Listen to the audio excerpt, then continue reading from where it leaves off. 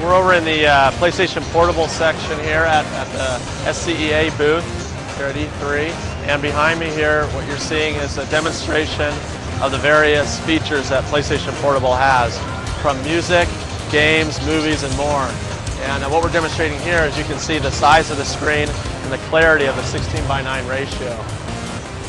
There's an Aerosmith music video.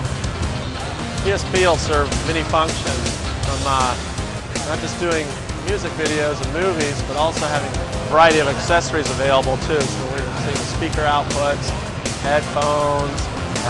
Also behind me here, we're giving an example of what the packaging will look like for PlayStation Portable, as well as the UMD, the Universal Media Disc.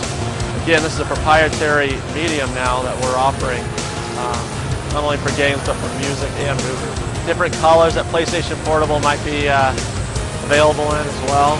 Again, PlayStation Portable will be available in Japan at the end of this year and in North America by the early next year, 2005. So you have the PlayStation Portable. We have our familiar functions from the past controllers, from the PlayStation symbols here that serve a variety of functions, whether it be playing games, music, or movies. Our directional pad. There's an analog stick right here.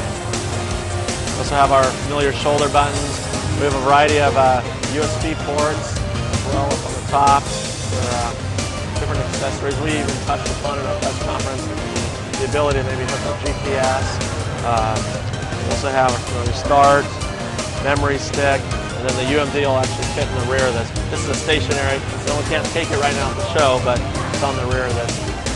For PlayStation Portable, we'll have a variety of games available. Right now here at E3, you're seeing a teaser of maybe some familiar franchises as well as some original properties. Right now we're pleased to say that there's more than 30 third-party publishers that will be supporting us here in North America, as well as numerous others throughout the world.